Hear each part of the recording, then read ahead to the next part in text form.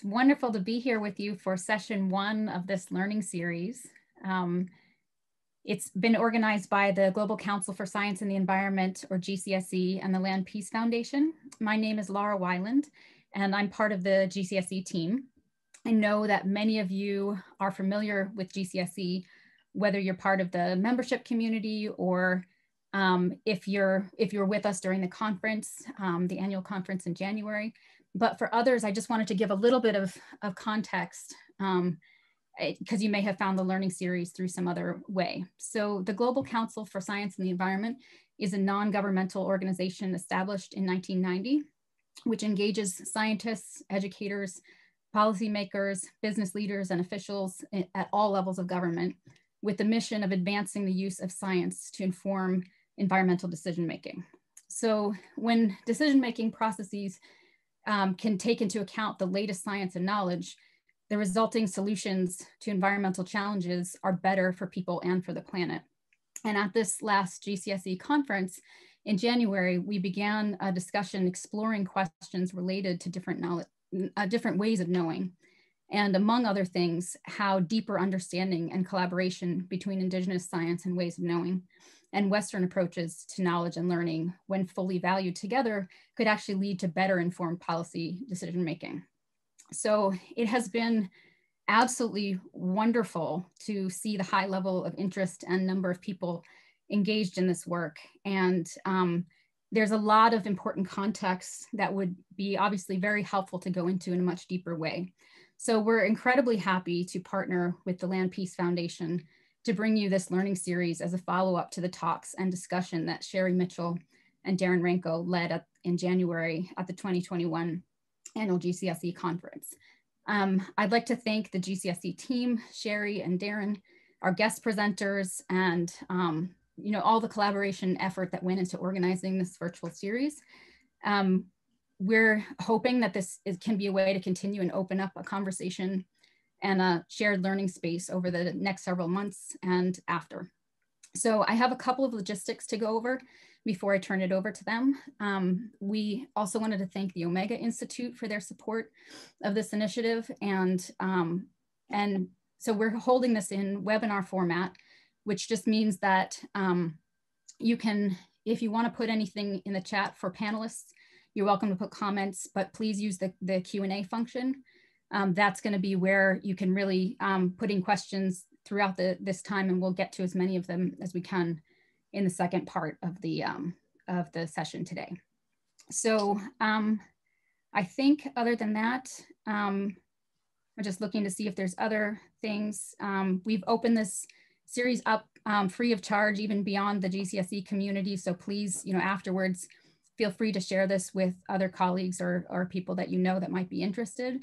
And so again, I want to thank you for joining us, and I would like to turn it over to Sherri and Darren to begin. So thank you very much. Thank you so much, Laura.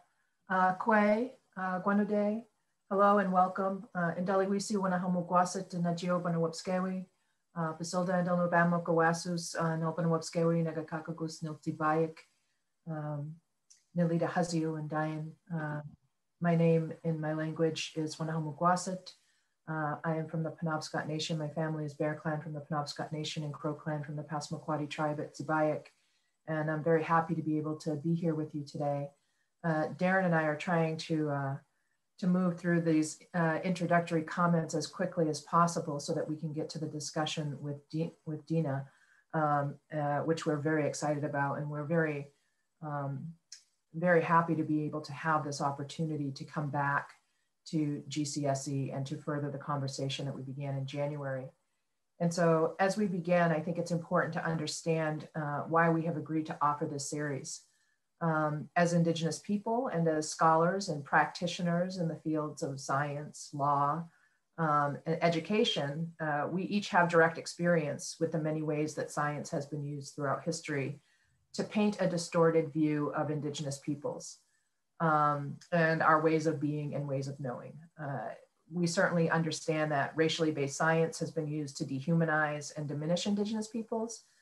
In ours of the larger society, we see it in everything from cartoons to historical depictions of us.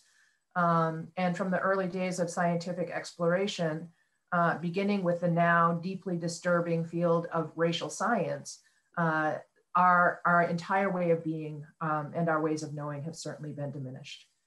And of course, we recognize that research is always influenced by the biases and beliefs of the researcher, no matter how diligent they may be about their methodologies. And this is especially true when those beliefs, the beliefs that are associated with those biases, are viewed as an unspoken prerequisite for entry into the academy, which has certainly been true about the racial superiority that has been assumed by those rooted within the violent culture.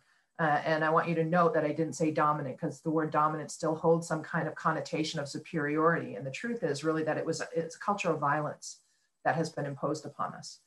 And so as a result of these biases, these racist ideologies have been used to uplift and centralize aberrant, really insane in some ways, thinking about Indigenous peoples and the exploitation of Indigenous peoples. And more importantly for this group, I think, is that it has led to the creation of an exclusive framework that has bolstered a very narrow school of thought and relegated Indigenous knowledge and other ways of knowing and being to obscurity. And I think that the purposeful degrading of these other forms of knowledge by mainstream governments, academics, and scientists has led to very distorted ideas about our intellect as Indigenous peoples, and has created countless stereotypical myths about our ways of being. And so, you know, for instance, because we didn't share European ideas about land ownership, we were considered primitive. Because we had no desire to place the sources of our survival, what are called natural resources, into the stream of commerce, we were viewed as ignorant. And because our value system was based on relationships and kinship and not currency, we were seen as lacking the capacity to live civilized lives. And ironically, it is these very same ways of knowing and being that are now being sought by mainstream science and academics, scholars, and certainly environmentalists around the world, in order to help us to avoid this rapid descent into extinction that we're all heading toward, and to address the incredible violence that has been imposed upon our planet. And so this series seeks to open doors between Indigenous and Western scientific thought, so that we can begin discussions that are needed to build bridges of understanding between these two ways of knowing and ways of being, so that we can actually rise up to the occasion that we're all being called to help to save our planet. And so with that in mind, we come together today. And so those are the only comments I'm gonna offer at the beginning here. And I think that the rest of it will unfold from there. And for now, I just want to introduce my colleague, Dr. Darren Ranco. Dr. Darren Ranco is the chair of the Native Studies program at the University of Maine. He is also co-facilitator of the Wabanaki Leadership Institute. He is one of the leaders of the Indigenous Ways program, which is a science and math program through the University of Maine. He's probably one of the most well-respected scholars in Indian country, in my opinion, and in the opinion of many others. And it's been an honor for me to have worked with him over the past several years. And so, Darren. Thank you, Sherri. And those words kind of floor me. Lots of mutual respect for you and your work, Sherri, and for the GCSE team to bring all of us together today. I want to just do a couple of pieces of where we were, and kind of build up from the Chafee lecture and sort of how we got to having this series. And you know, what's phenomenal is, I think, the response by everyone that was at the Chafee lecture, and the leadership of GCSE has really been made me realize that we're in the right place at the right time. And I think this shows a real shift in effort from the collective work around environment and science and climate change, and where we've been and where we need to go.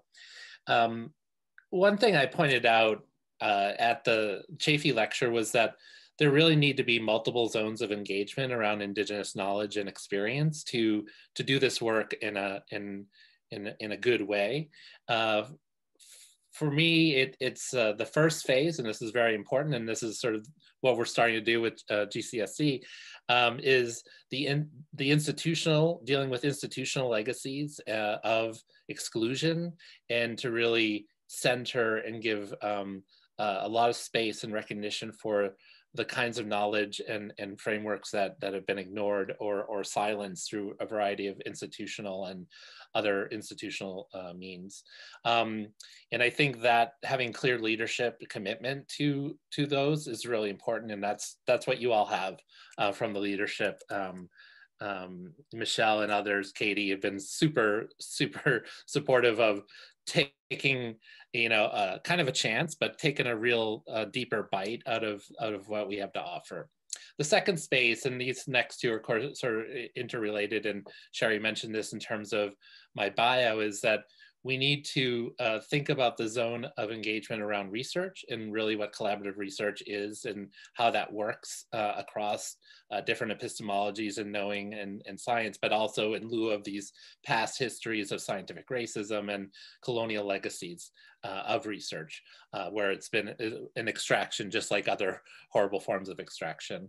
And then the last space of engagement, and this is also part of today's work, is pedagogy, really creating space for other ways of knowing in the way that we teach and understand the world, and really our collective success, Native and Indigenous and non-Native and non-Indigenous, is really dependent upon these better pedagogies of inclusive knowledge systems. So for us, and that's what I talked about at the Chafee lecture, and for us, hearing your very vibrant response to what we had to say then, we recognized that there were three areas. Everything is threes with me. It must be my forced Catholic upbringing. The three areas that we really were able to dig down and create these three sessions, and then a fourth kind of learning and engagement session, is we recognized we needed a deeper cut on the ongoing colonial and racist legacies of science and how this influences what's happening in Indian country today around climate and environmental issues. And Dina is, and I'll introduce her in a little bit, she's a world expert on that. The next session will be Kyle Powys-White, and he's a real expert on the ways of understanding and communicating Indigenous science and the relationships embedded in it, as well as its relation to other forms of knowledge. And then our last session with the Maori scholar Linda Tuai Smith is about the possibilities of partnerships that truly center Indigenous knowledges and experiences. So we really want to go from, and quite honest, this first session probably will be the in some ways more difficult than the others, because it's an unearthing a legacy that many of us as the Western trained scientists have participated in, and maybe unwittingly, added to and sustained and engaged in the forms of violence that Sherri talked about by just our mere training and the way that we've done our work. So I just want to end it there as my pivot point to introduce Dina. And I could say so much about Dina's work. Dina Gilio-Whitaker, she's a Colville Confederated Tribes descendant, is really a renowned scholar, educator, journalist, and author in American Indian Studies and environmental issues. She co-authored, along with Roxanne Dunbar Ortiz, the quite popular book, All the Real Indians Died Off, and 20 Other Myths About Native Americans. She's an adjunct professor of American Indian Studies at Cal State San Marcos. What I also want to really highlight, and this is just so critical, is that her most recent book, which I and many others have been teaching since it came out, is called As Long as Grass Grows, The Indigenous Fight for Environmental Justice from Colonization to Standing Rock. That was published in 2019 by Beacon Press. there she applies her expertise in environmental justice to create a foundation for thinking about what environmental justice policy means in Indian country.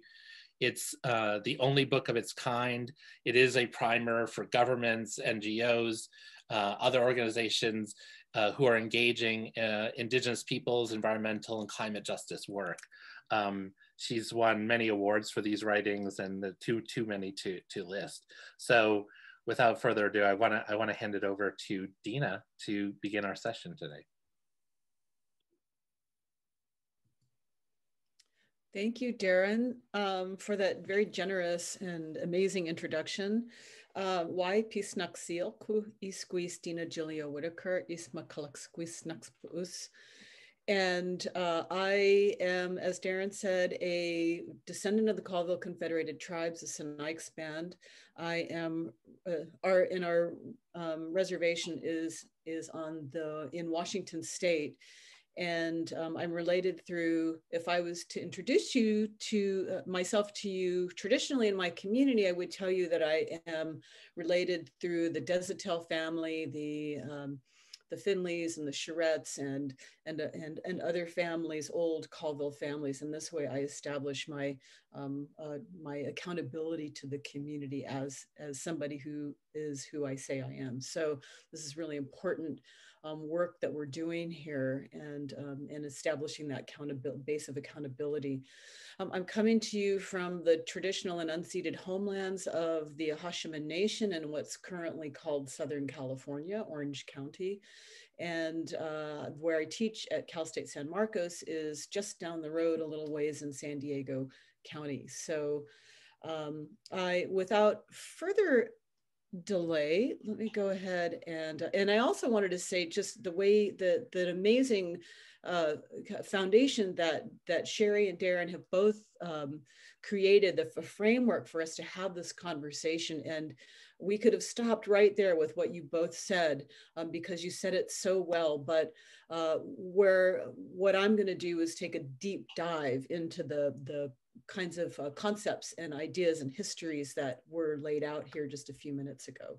So let me go ahead and share my screen. Oops, you don't need to see my Facebook page there. Okay, there. And let's do that and do this.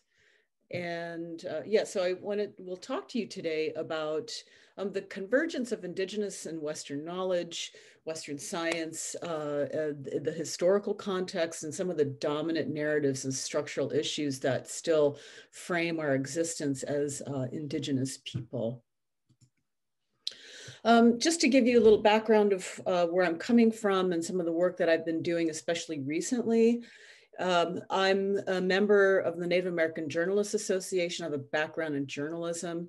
I'm a member of the Society of Environmental Journalists. And just to give you an idea of how frequently I actually talk to science communities of various sorts. Just in the last 6 months, I've addressed the National Science Writers Association, also the California Lawyers Association. I know that that's not science, but I've been talking more and more to the legal communities, various legal communities, including the Washington State Appellate Court judges, which was a couple of weeks ago.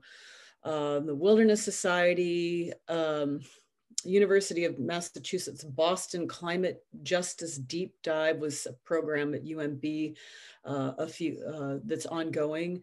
Also at UMB, I spoke to a group of physician scientists forum on racism and injustice. So these conversations are really emerging, and it really highlights what Darren was saying just a minute ago about the growing interest from science communities to hear from Native people about Indigenous and traditional knowledge.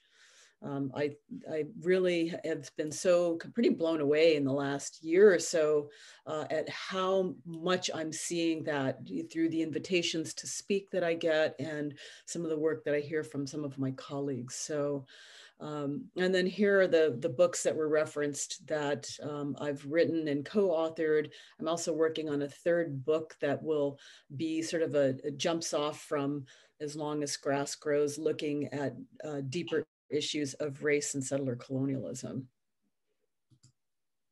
So we need to go really deep into the history. I'm going to take you to some dark, really pretty dark spaces of how we get to where we're at in the current historical moment around this, as Sherri said, the violent culture, or the violence of dominant culture that still structures our social systems and legal systems today. And it begins in 15th century, at least in 15th century. Some scholarship takes it back to the Crusades. We're talking about the dominance of the Catholic Church, and especially around these doctrines, or these documents called the papal bulls. These are papal edicts. They're issued from the Pope. There's numerous of them. We see one of the first ones in 1455 called Romanus Pontifex. And what it is that these bulls were decisions from the Catholic Church that basically granted rights to European empires to colonize lands that they haven't even been to yet. So this 1455 Romanus Pontifex grants exclusive rights to Portugal to colonize the Canary Islands and then parts of Africa, and to enslave those who resist and to justify the taking of their lands. So think about 1455, this is decades before the Columbus journeys.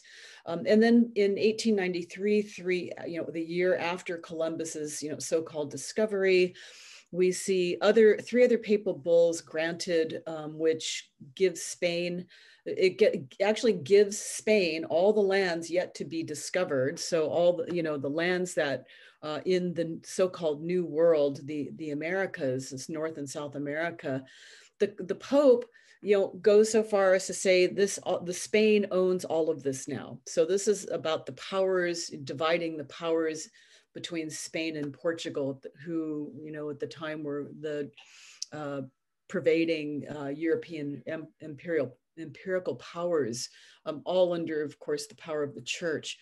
And so these papal bulls gave that power, this justification to the church and to Spain, based on the fact that indigenous peoples, the inhabitants of these new lands, were not Christians.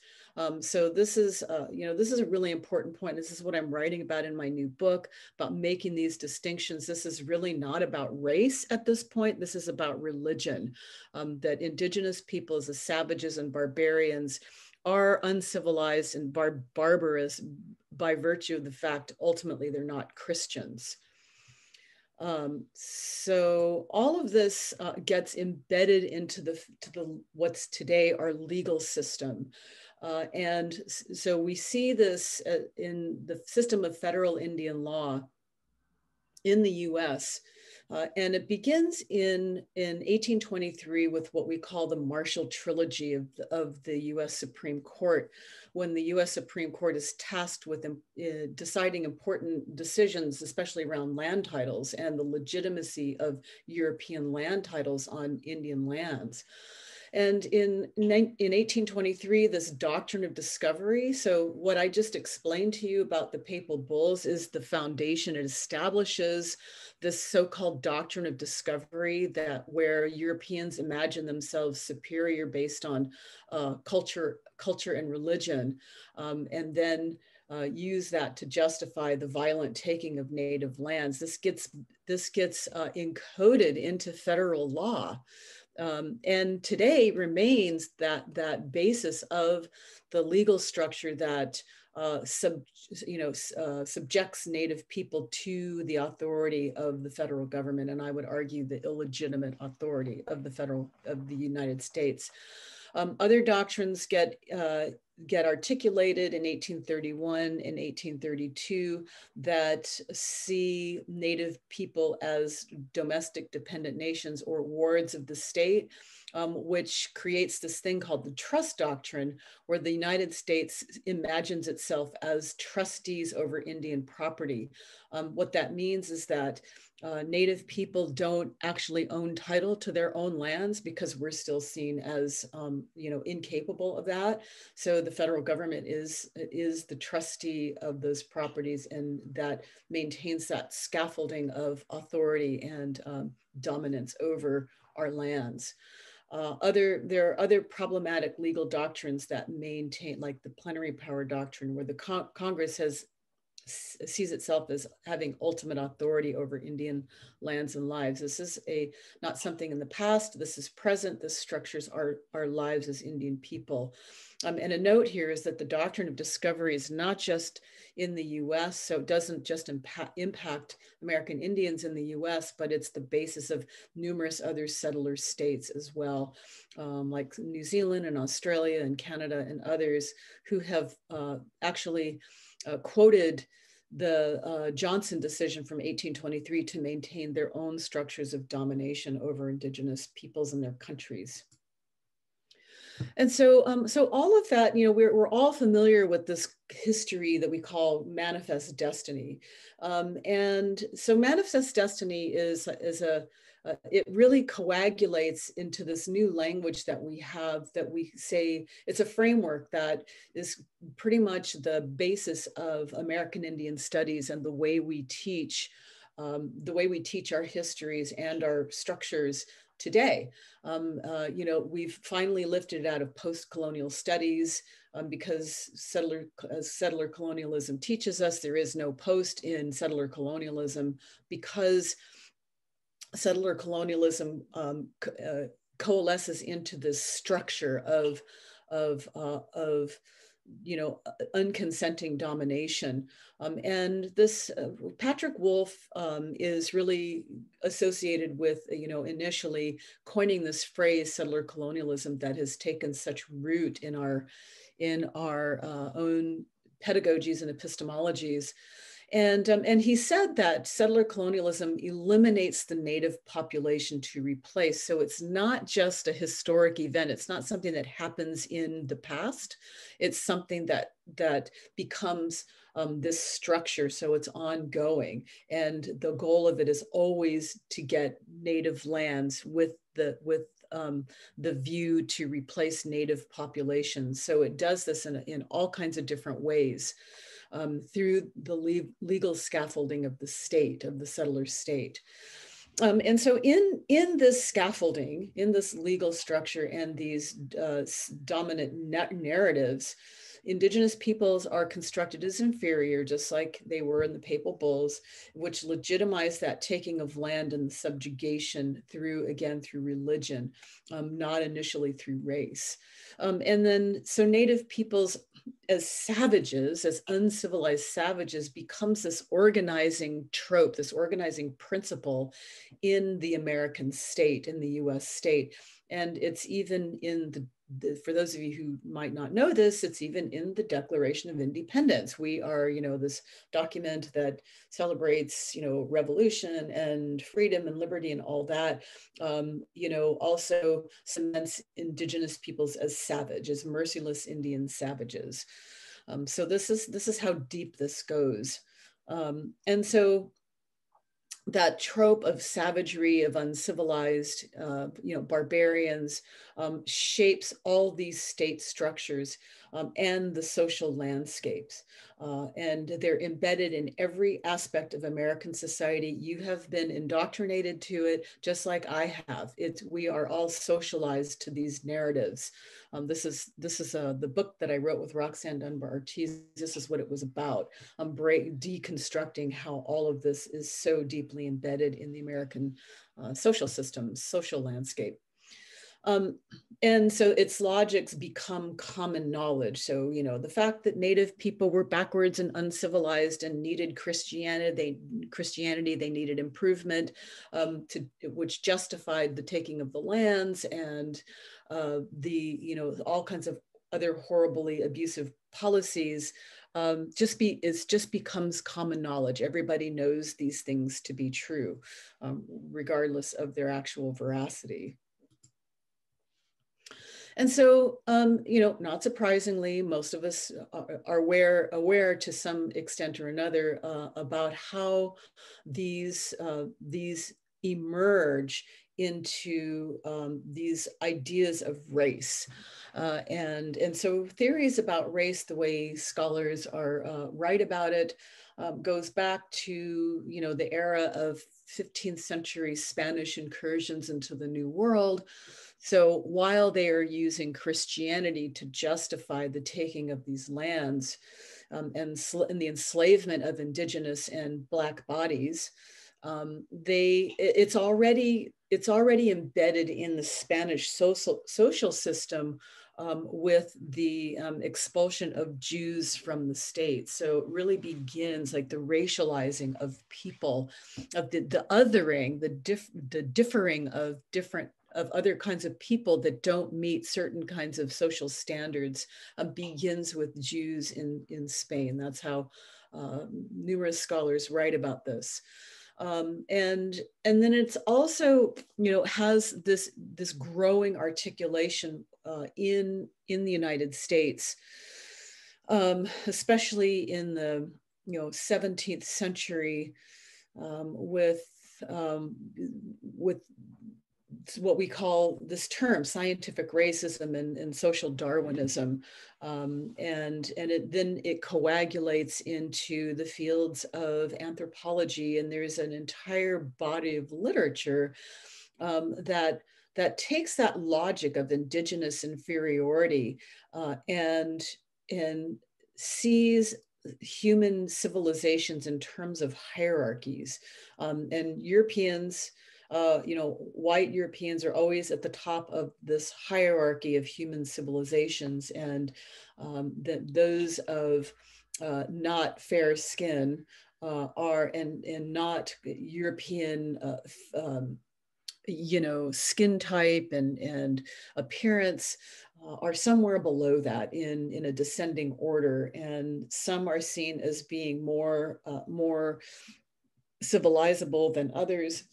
And some of the techniques that they use are craniometry, and the photo that you see here is, some of this craniometry in practice, where they're measuring skulls and they're measuring a bone structure and all this to determine, where civilizations fit on this hierarchy of, or where people fit on this hierarchy of civilization, which of course is the beginning of eugenics movements that we see today. I mean, the eugenics movement hasn't died, it's just changed shape. And so all of these logics of race, this, now we understand, social scientists and humanities disciplines will say, race, we know that there really is no biological difference between humans other than surface appearance. Since there's this biological determinism is really, it's really false, it's not real, but race is still, a social construction, and that social construction of race is what still, dogs us today. And, there's all kinds of literature about the racial formation of states and, and how that continues to impede certain and be obstacles to justice for particular populations. In the meantime, there are thousands of indigenous remains and artifacts. The way science has, justified the taking of human remains, the digging up of indigenous graves, the hauling off of indigenous bodies off of battle sites during the Indian Wars period, in order to justify scientific study. So there's all these different ways that indigenous bodies and remains of indigenous people still are in collections of universities and museums, even despite the fact that we have in 1991 law that gets passed called the NAGPRA, Native American Graves and Repatriation Protection Act, which was intended to return under certain circumstances, some of these remains and artifacts to their tribal communities. Despite 30 years of this law, there is still thousands of remains in these collections. And one of the foundational concepts that we're still, or questions that are still trying to be answered by Native scholars and others is, are Native people, are Indians a race or a political group? That's way too big of a concept to get into right now, but it's a fundamental question that's actually being taken up in high courts right this very minute, and is likely headed to the Supreme Court. Okay. So the ongoing legacy, I want to talk about the ongoing legacy of some of the scientific racism and these oppressive practices by science over the centuries.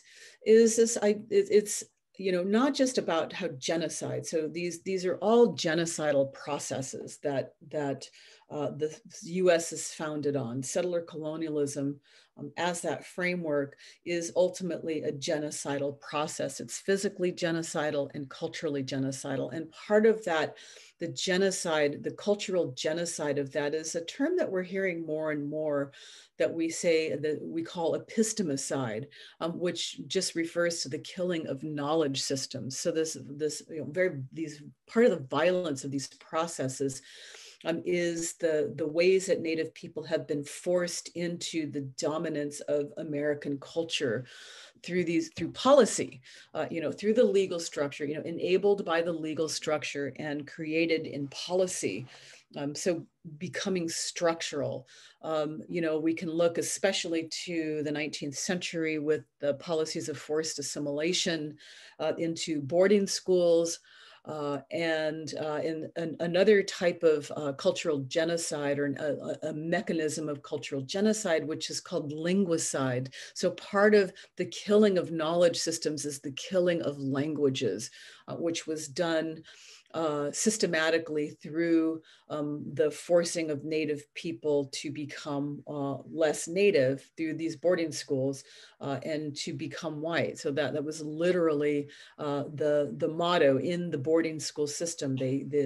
Colonel Pratt said, "Killing the Indian to save the man." And so this is code for killing Indians to turn them into white people, because in those social Darwinist structures, Native people were seen to be improvable through these kinds of policies of getting rid of their cultures. And so we see it structurally in university systems, the way university systems privilege certain kinds of knowledges over others, and certain types of the way that we use language, the way that we use words, even concepts like this idea of objectivity, which is highly problematic. This idea of objectivity seems so benign, seems so not a problem, but ultimately there's ways that we can unpack that to reveal and expose processes of an implicit cultural bias that is always leans toward this religious this European Eurocentric superiority and away from indigenous knowledge. And so it's reinforced through terms that are highly contested, like the term science. This is another term that Native people, Native scholars are working hard to problematize. Western science sees itself as having superior knowledge and superior types of engaging knowledge and pedagogies and methodologies. And whereas Native scholars are more and more writing about, saying that, we have always had our own scientific systems that were based on, in deep observation through long periods of time, and, having tried certain things and failed, and having had to learn, especially around land management regimes, things like that. So it raises these questions like, what is considered valuable, legitimate knowledge. This is where we're at right now. This is that fork in the road of the conversation that we're having right now. And the speaker series is that we are attempting to change that paradigm and recognize that there are numerous valid and legitimate knowledge systems, and they all need each other. And so finally, to talk about climate change, how does climate change, fit into this conversation, and the history of climate change and policy around climate change? How does that involve Indigenous peoples?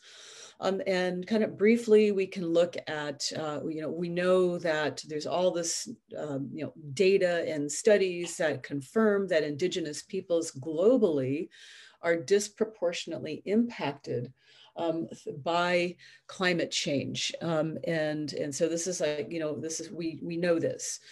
But they've been systematically excluded from policy discussions, beginning with the Kyoto Protocol, which of course is the only real international mechanism that we've had to address climate change, and it failed.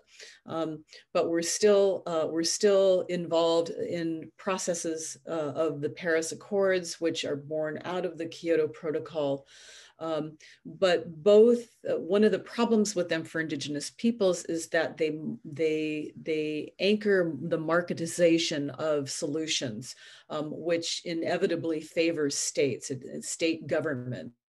And in that process, silences Indigenous peoples, because the foundation, these structures of authority and dominance over Native peoples are not addressed at all. It's left to states to deal with that. But the problem, of course, is that states are the problem in these legal structure, these legal regimes and structures. Another example is that in the world of conservation, the conservation world is highly problematic for Indigenous peoples because it relies on these Eurocentric views of wilderness as unpeopled landscapes. So what this means for Indigenous peoples in the US and other places is the ongoing dispossession. And it's arguably worse in some places more than others, where, national parks, still systematically keep Indigenous peoples separated from their traditional ways of living, which is really interesting when you consider that Indigenous peoples control 80% of the world's biodiversity and yet remain 5% of the world's population. So it's really, becoming more and more apparent that Indigenous peoples and their cultural diversity is intimately, inextricably tied to biodiversity, which is another reason I think we're having this conversation now. And then climate change and its impacts are the result of colonization. The way that Indigenous scholars write about it, especially Kyle White, who calls climate change intensified colonialism. And I think he's right on target there. And it recognizes that Native people, we did not create the system. Climate change is the result of these empirical processes of 500 years that we did not create. So, that we need to problematize the whole concept of the Anthropocene. That's one of the things that he's saying. And I imagine he'll talk to you about that when you hear from him. But the imposition of state structures and the suppression of Indigenous land management are part of this, the exacerbation of climate change. So especially around wildfires, we'll hear in the news about how all these out of control wildfires here in the West are because of climate change. But it's really, that's only part of the picture. Climate change, the exposure, these new, dramatic wildfires they really begin with the mismanagement of forests because of the colonization of those lands and the deliberate, ending of Indigenous management of those lands through things like controlled burning, cultural burning that had been done for time immemorial. So the separating indigenous peoples from their land management practices really has deep roots in these climate change impacts. And then finally, green energy. To talk about green energy and how we think about wanting to mitigate climate change through abandoning fossil fuel resources and limiting greenhouse gases. And so we do this through green energy, through alternative impacts or alternative energy sources like batteries, like hybrid cars and electric cars, which all rely on this battery technology. This picture on the that you see here is the site of a future lithium mine on the Fort McDermott Reservation in Nevada. This is coming down the pike. This is going to be a new source of struggle for indigenous peoples as their lands are targeted for toxic extraction. There is nothing green about lithium extraction, as probably most of you know. So, these are, we can even talk about those of you who maybe are present to international news. Bolivia, the democratically elected government of Bolivia was overthrown with US support a couple of years ago because of uranium mining and the nationalizing of that resource. So these are going to be ongoing issues. And I've got 3 more slides. I just want to share with you some suggested readings I have. Based on ideas and topics on scientific racism, on the foundations of federal Indian law, the doctrine of discovery in the Catholic Church. You'll see some good resources there. On the ideas of epistemicide and on contested knowledges and the integration of Indigenous knowledge and Western science there. And then finally, more on climate change and how to think about how to work with Indigenous peoples moving forward. So that's the end of my slide presentation. I think that we can open it to discussion. Thank you so much, Dina. It's just so helpful to have that additional context and for all of your work. And Sherri and Darren, if you want to join us again here. And we have had several questions about whether or not we're going to share the resources, and we definitely will. We'll send something out afterwards with a whole list of everything that we've talked about here. But maybe before we go into questions, Sherri and Darren, is there anything else that you'd like to add as well, given what Dina has just shared? Yeah, thank you so much, Dina. That was incredibly informative for many people, I'm sure. As an Indigenous attorney and somebody who spends my time dealing with many of these issues on a daily basis, I certainly understand the present day implications of what you presented, not as something that is historical, but something that is in the present day. I teach a class for the University of Maine, and one of the things that we're talking about right now is the doctrine of discovery. And we were just talking about the 2005 City of Sherrill versus Oneida Nation case, where Justice Ginsburg cites the Marshall Trilogy in an opinion there in that decision. And so this is not, a thing that's relegated to the past, where they broke the Constitution with their very first act in deciding a case related to Indigenous peoples, Establishment Clause, Article 1. And so when we're looking at this history, both in the law and within science, the incredible harm that has been done as a result of breaking the rules of the discipline are profound. And so when we think about breaking the rules of the discipline, whether it be scientific or legal, and think about the implications of that, I really love that term epistemicide, because it covers over all other ways of knowing. And before I forget again, I just want to say that I am the executive director of the Land Peace Foundation, and that the Land Peace Foundation is honored to be co-hosting this series. I forgot to mention that at the beginning.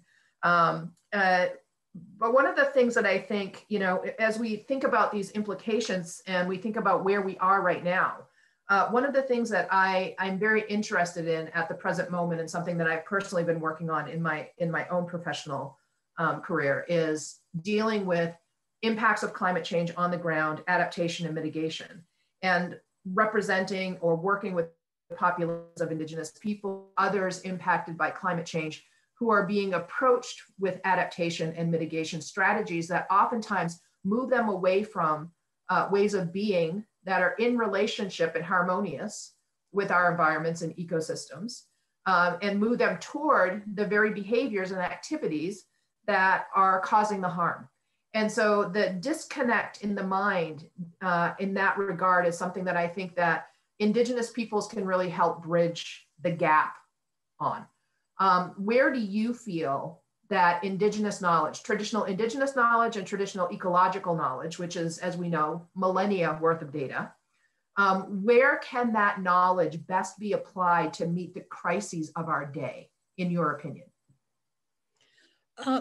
Well, something that I keep saying in various rooms like this that I'm in my own writing, and I'm thinking about this, is that the way that we imagine, you know, mitigating climate change or adapting to climate change, you know, certainly is always framed in economic terms. Like that's one of the problems. I think that's what you're referring to about, you know, imagining, you know, trying to get Indigenous people to fit into these kind of boxes that don't really work. Things like the Green New Deal. Okay, the Green New Deal, the way it was initially imagined, you know, and the way it probably still is being imagined is really in these reductionist economic terms, without challenging or questioning the logics of that. And so for Indigenous peoples, this is really dangerous. So one of the things that, you know, some of my work has been to, you know, say that here's ways that the Green New Deal still perpetuates harms to Indigenous communities. Here's ways that we need to indigenize it.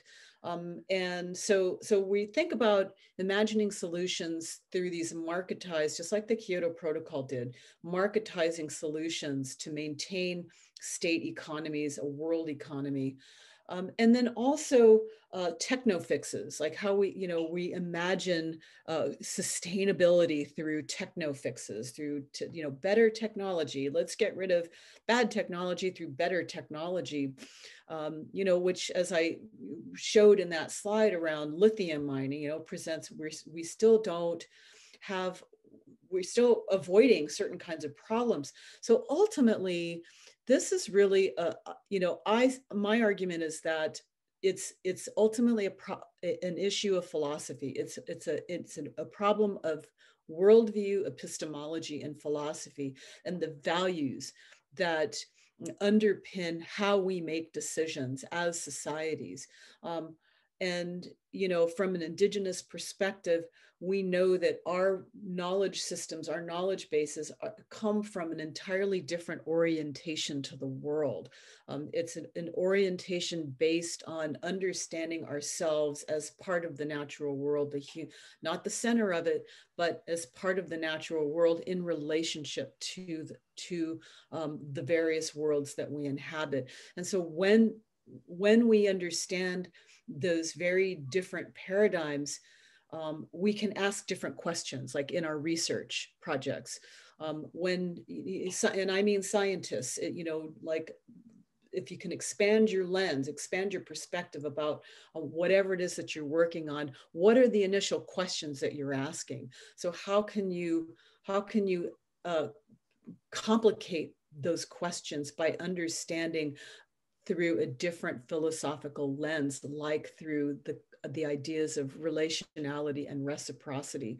What does it mean to conduct research, to imagine solutions to problems, if you imagine human populations as having reciprocity with the natural world and thus responsibility to it?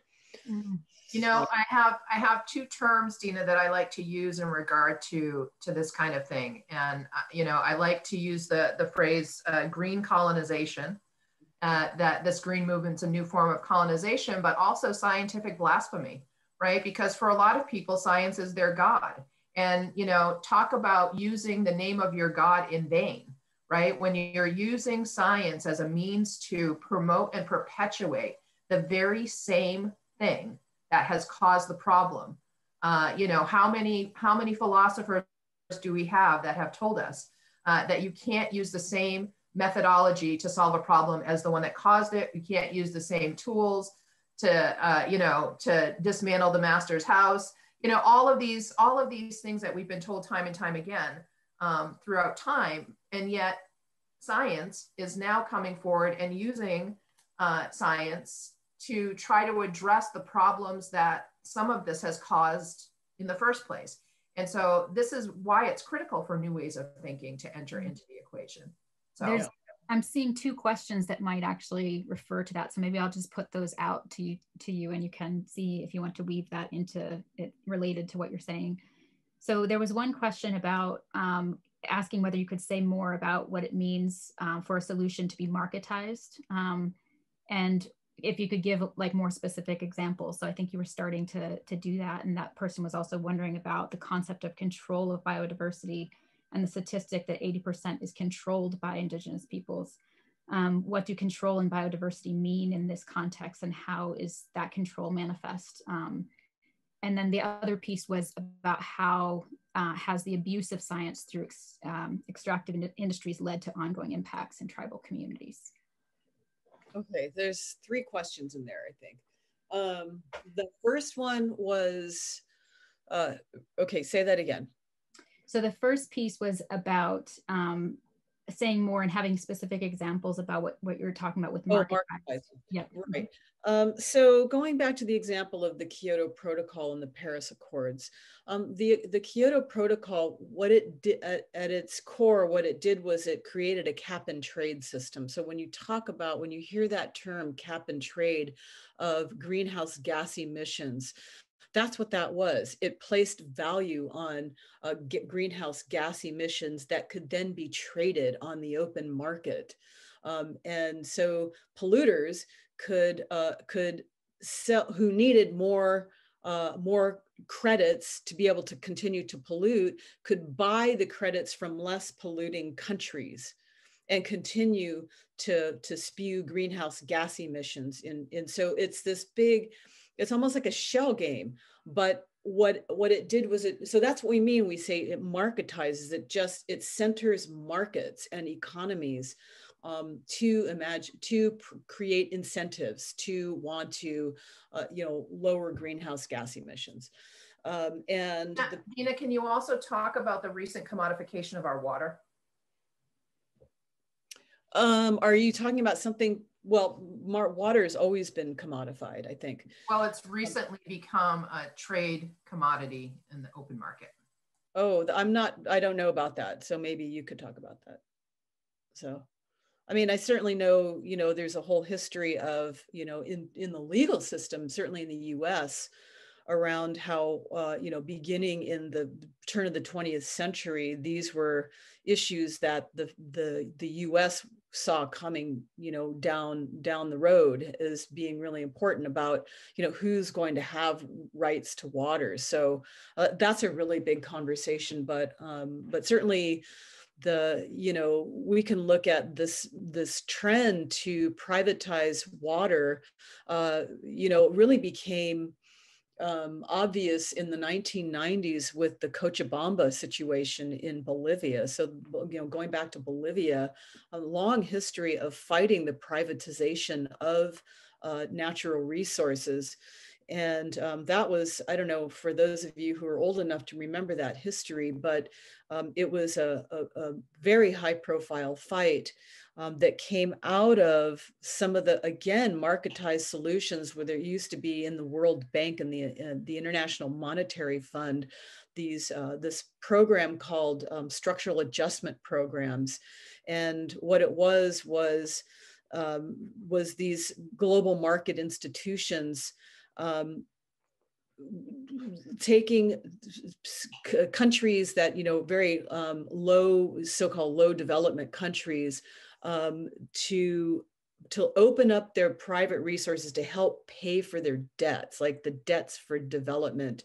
And that always impacted Indigenous populations the most. And so the Cochabamba battle was about fighting a structural adjustment program, which would have made water basically unaffordable for a lot of people. And so my knowledge about the history sort of begins with that. And I think that what you're talking about, Sherri, is just an extension of that, or the showing how that hasn't gone away, this impulse to commodify natural resources that humans need to live on.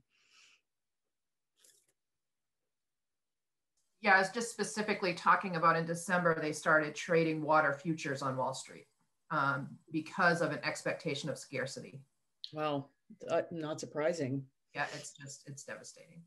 Yeah. Darren? Yeah, and I actually want to pick up on one of the next points that points of question that Laura was speaking to, and someone asking about control of biodiversity, and we that's so let me see if I can weave this through. Dina, your lecture is so dense, and I know this, that what you went through was, at least 4 or 5 weeks of a class. But I'll try to get to this issue of control of biodiversity. And, there's great effort right now happening around Indigenous activism in response to, the Biden administration having this goal of 30% of public lands protected, lands protected by conservation by 2030. There had been, the attempt to protect 50% by 2050, and other groups and other environmental activist groups. And the UN Biodiversity Conference, which was supposed to meet last fall, was supposed to then meet, I believe, last week or 2 weeks ago, or in a couple of weeks, is now again postponed until October. There's a real set of actions taking place around that this not, and I know that these concepts have a lot of pushback from the marketeers and the globalists, or whatever, however you want to talk about that. Sorry about that. And I think the one thing that in Indigenous activist circles, and I'm just going to bring this back, is to really think about that this not be the kind of things that happened with Kyoto, with REDD+, with, that it, what is biodiversity? I think, is one of these questions, and sort of why are Indigenous people sort of incidentally, living on, right? Maybe not in full control of, but living in the world's centers of biodiversity. And then what is the future of that, given other environmental climate crises, in terms of what we have seen in the last 500 years around scarcity of resources and development, and these legacies both in science and environmental policy. So maybe you could speak to that. In your book, you take us through that in really interesting ways as well. But where do you see that going, Dina? Well, I mean, I think we're seeing it in places like Brazil right now, where you have the Brazilian equivalent of Donald Trump in charge with Bolsonaro, and a renewed campaigns that are genocidal ultimately for Indigenous peoples in places like the Amazon. So there's this renewed you know, these renewed efforts to dispossess indigenous peoples of those lands for further development, which inevitably involves burning down rainforests and cultivating, you know, doing, what do you call that, cow, you know, what do you call that, you know, ranching, you know, develop, you know, all, you know, converting the land to make it productive for markets. So, you know, and different versions of that are happening in different countries and different continents, that expose indigenous peoples to these, again, these genocidal processes. And oftentimes it's done in the name of conservation. So, you know, with states wanting to conserve or preserve wildland spaces, they, you know, comes this idea that wilderness is free of people, right? And so that means that people have to be run off. Like this is a template that the U.S. created in the 19th century, with the formation of the first national parks, especially the first three: Yosemite, Glacier, and Yellowstone. Yellowstone being the first of those. So this idea of unpeopled wilderness, you know, gets created by the U.S. and has spread throughout the rest of the world, and the logics of that continue to expose indigenous peoples to that harm. Mark Dowie has written really clearly about this in his book, Conservation Refugees, for example. I'm working on a project right now with a colleague that is aiming to create a model for co-management agreements with indigenous peoples in various places, not just the U.S., but in various countries where these risks exist for indigenous people, where if we can get this thing off the ground, create a model that we can, you know, embed or a partner, find interest for states to enact, then this will help, you know, in theory, protect indigenous peoples. Because when you think about that biodiversity question, indigenous peoples controlling 80% of the biodiversity, we're talking about undeveloped lands. I think ultimately at its root, that's what we mean when we say biodiversity, these biodiverse regions that are still relatively undeveloped, which is really important for Native people. Native people live in harmony with those ecosystems. That's the definition of sustainability. That's like, you know, there's a whole conversation there too about what we mean around sustainability. But for indigenous peoples, it's this long-term land tenure where they know they live in reciprocity with these environments in ways that ensure the health of the land, so that humans can endure. Oh my gosh, I just lost my train of thought on that, but maybe I should just. Maybe we can add another question in here, which is, you know, somebody was asking about how we begin to challenge the structures that you were referring to in your talk, and how Native nations then could be recognized as completely equal sovereign nations. So what can we do, and how do we begin to uproot the concepts? How can we, especially as non-Native people, get involved?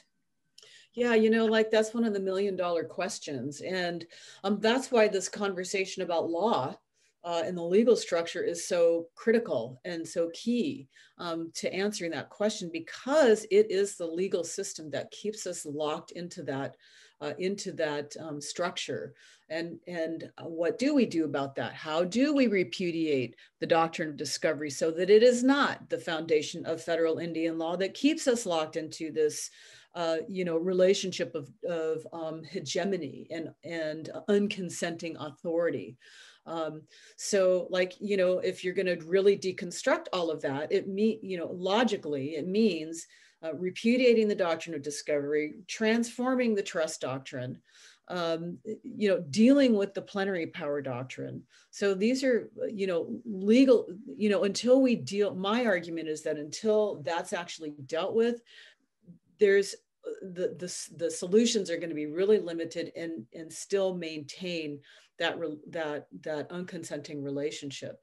In my mind, that's how it is. Now, other people may disagree with that, but in the meantime, I think that we Native people have become adept at using all kinds of tools to resist the settler state, to resist the control of the settler state. One of the tools that we have right now, which is interesting, is that we have a Native woman that has been appointed the Department of Interior Secretary. So this has never happened before. We have had Indigenous leaders in high levels of government going back to the 19th century. This is not new. But what's still, that remains to be seen. We've never had somebody in charge of the Department of Interior. So, again, it remains to be seen what actually can come of that in terms of good outcomes. I'm skeptical. I'm cautiously optimistic and simultaneously skeptical because, the structure is still the structure, and it's still built on the logics of indigenous elimination and assimilation. So, yeah. Dina, I really want to bring back this whole concept full circle, because it really does go back to the very beginning. And so when you're talking about unpeopled forests, I mean, that's the same idea of terra nullius, right? That goes back to the doctrine of discovery, where the belief is that if it's not white Christian people who are populating or discovering, then everyone else, all beings that exist within that place are ignored. They're made invisible. And so this really is a deep-seated mindset that's connected to the ideology, that's connected to the Christian law of nations that was integrated into the US legal system in violation of the Constitution under McIntosh. And so what you're saying is really important for people to recognize, that there really needs to be a repudiation of the doctrines of discovery. All of the framework that this sits upon legally is founded in religious law that was integrated into US law in violation of the Constitution. And so much for separation of church and state in the US, right? Mm-hmm. Right. Yeah. So I just wanted to point out the importance of that and how it all does really loop right back to the very beginning. Right. And just, Laura, sorry, if I could just interject just to just close one of the loops. There's so many open around the biodiversity and Dina's response to that. And I think our very, the concern is that, given these legal positional superiorities, right? And the positional superiority is a language that Linda Smith and others mobilize around the intersections of these legal jurisdictional issues, and then also the scientific issues. Like if you are neither legitimate as a state actor in this system or as an actor of, active management and scientific practice, you are delegitimized on these two fronts. The fact that where Indigenous people live has the most biodiversity is not because we're not managing the lands, right? You talked about harmony, Dina. I just want to make this very, very clear. It is active management that maintains the biodiversity through Indigenous knowledge systems. And so the idea that many in the conservation movement see, and continuing this legacy of creation of national parks, see Indigenous people in the way of realizing their goals of protecting lands, and don't see the fact that us living and managing and actively engaging the lands is part of what is producing and maintaining the biodiversity, is part of the other side of that, right? Of the positional superiority maintained in very maybe nuanced ways. I never gotten the conservationists to say that, these people are just so backward, they don't really know how to manage their lands, but they do it in ways of sort of building upon scientific practice, where we're actually knowing more and more that lands that Indigenous people inhabit, if they have some level of control, actually outpace the biodiversity of the lands actively managed by conservation groups. So just these findings of the importance of Indigenous knowledge systems of management and engagement is still interconnected. I think this is the theme that we wanted out of today too, is that the positional superiorities imagined by the Pope in 15th century continue through all these networks of other positional superiorities maintained in institutions like the one I work in and other places that I try to work against and work with in all the many ways that we've talked about. But I think you do in your as long as the grass grows book, you do such a good way of telling that story of relations between Native people, environmentalists, environmental scientists, just that sort of back and forth struggle that we've had, in terms of, maybe they're learning, maybe there's more hope, but it's just a very difficult process to be delegitimized in the legal structures as Indigenous people, and then facing the same institutional resistance in the scientific and management spaces. Yeah, I mean, it's just important. That's why it's, we talk about this being structural and being embedded in every aspect of our social systems. Like, it's not just legal, it's not just scientific, it's embedded in the conditioning. We are all conditioned to it. We are all miseducated, to use Cornell Powerty's word. We're miseducated to think that Indigenous peoples are inferior and have nothing of value to contribute to the world.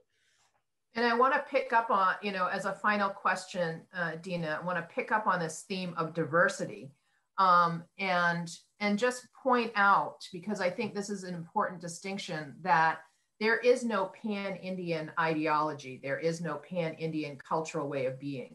And just have you talk a little bit about the importance of understanding the uniqueness of each tribal nation, cultures, ways of knowing, ways of being, and to really dispel mythology that oh, this is how the Indians think, as a way to just leave us open for the expansion of the conversation as we go forward. Yeah, that's a great point. Because it's really easy to fall into that idea about the Indians being a monolithic group of people that all think the same way, that all lived the same way, and the thing about that is that I think it's okay. So first we have to say that that is not true. But that said, there are concepts and there are commonalities, there are common threads throughout Indigenous societies, like, for example, here on Turtle Island in the US and North America.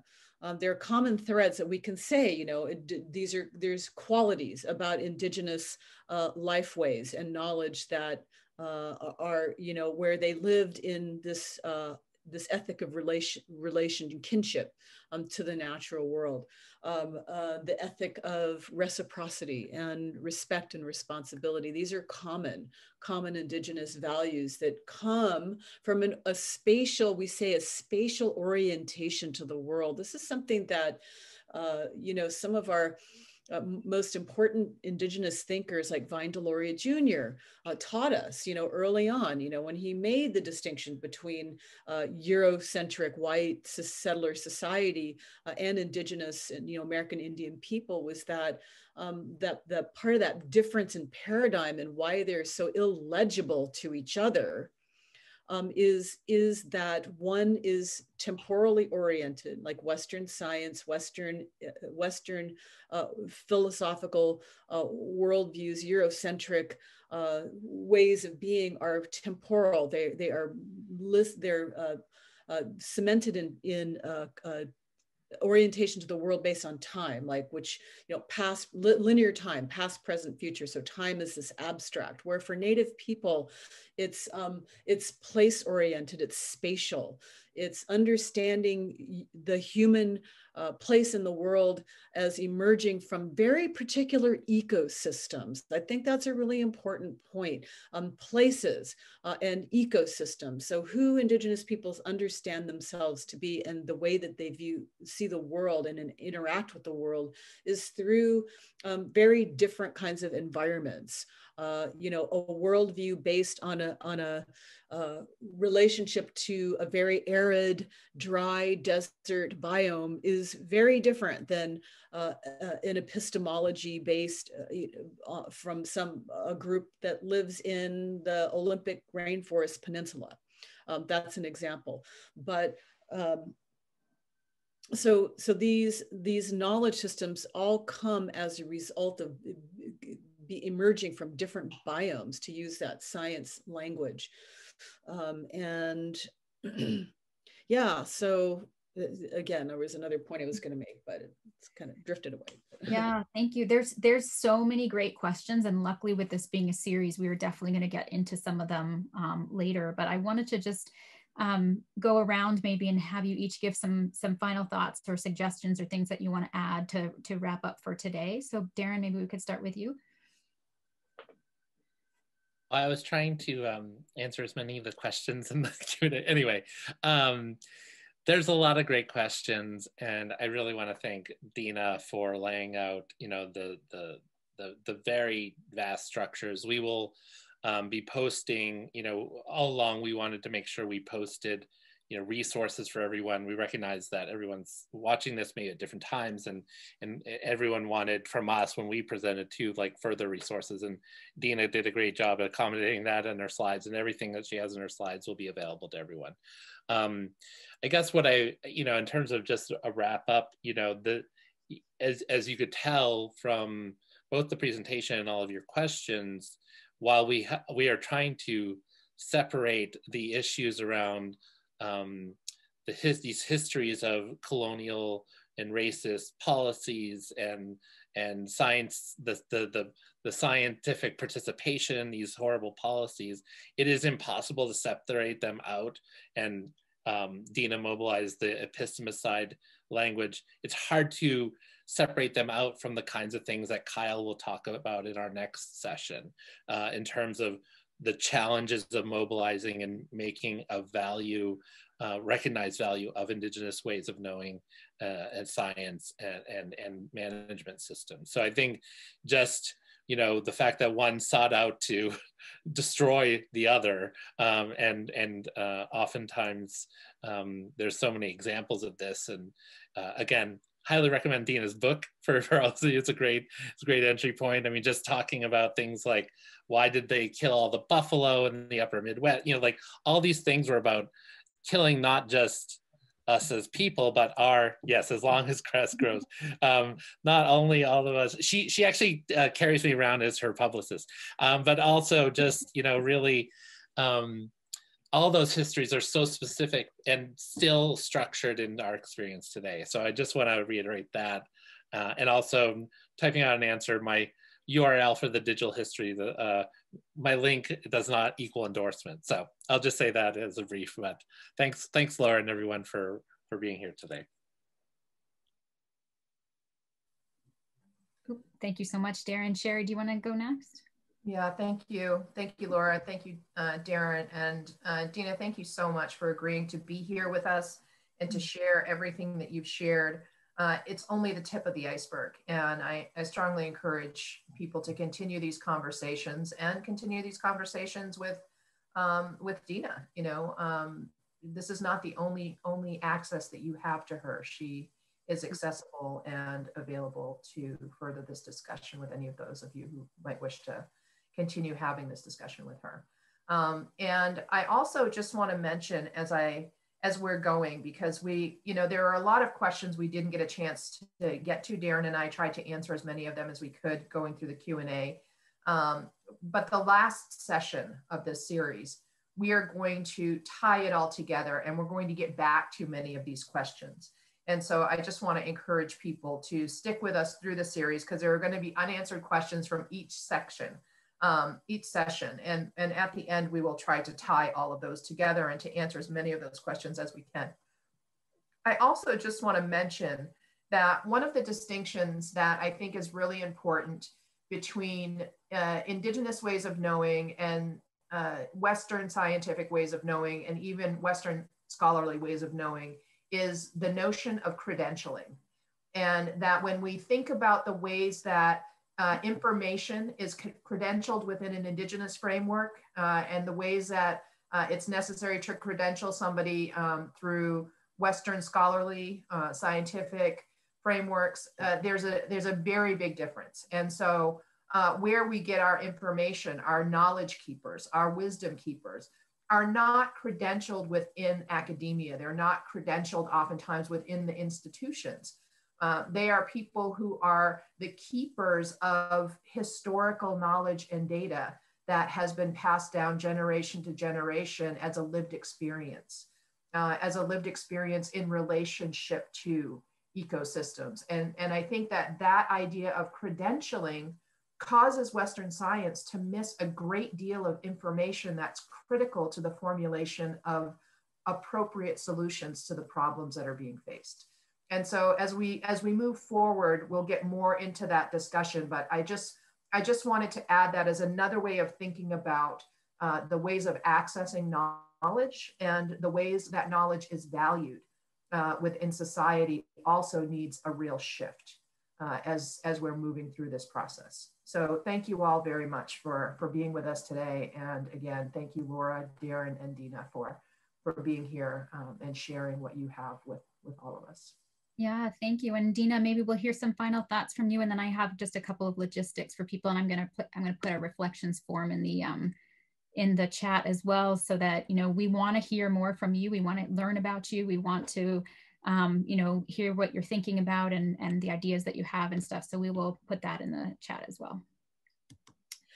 Yeah, thank you. I mean, I guess I've said a lot already, but my parting thoughts, I guess, would be to, as Sherri said, that the knowledge drop you got today was a tip of the iceberg. I'm scratching the surface. And one of the things that it points out is some of the chasm, the siloing of information in our Western colonized structures, especially knowledge structures like universities, how they reinforce the separation of knowledge so that these knowledge systems are illegible to each other. In these structures of domination and superiority and inferiority. But the importance of integrating social sciences and humanities into STEM disciplines can be the topic of a whole other conversation. And this is one of the problems that I see around the STEM disciplines is in students and people that are heavy in the science, the hard sciences, not having the exposure to the histories and understanding what their positionality is and the trajectories, the historical trajectories that led them to that place. So, this is not an easy solution or an easy suggestion, but I really think that there's a whole other conversation in here pedagogically about the importance of infusing more humanities-based education so that we can have conversations about things like ethics and accountability, structural accountability in especially settler states. So thank you again for your invitation and for your attention, and hope to encounter you all again. Yeah, thank you so much, Dina, for joining us today, and Sherri and Darren for just all of the work that you do and making this possible. That last piece, Dina, that you were talking about with the ethics, I have to say, as being a non-Indigenous person, I am so grateful every time that I have Indigenous partners on a team in something that I'm doing, because of that piece of bringing the ethics and not leaving them at the door and having them be part of, the integrity of what you're doing. I just appreciate that so much. So I think Darren gave a really good overview of the series and where we're going in the beginning. And And we're going to send out an email definitely by next week with the recording, and whenever we have that ready, but definitely by next week, as well as all the links and book titles and things that we've talked about today.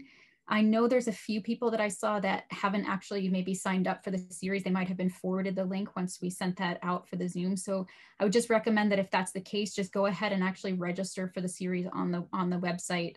We can put it in the chat in a second, just because you won't get the follow-up information if you don't get yourself actually officially into the email list that we're using. So yeah, with that, I just again want to thank our presenters, but also all of you for joining us today and taking the time to be in this with us. I'm really excited for where this conversation goes, and to get to know more of you as we continue along this journey. So thank you. Uliwan, lemlemt. Kapchich. Chiwiliwan, upchich demnu. Have a wonderful rest of your day or evening.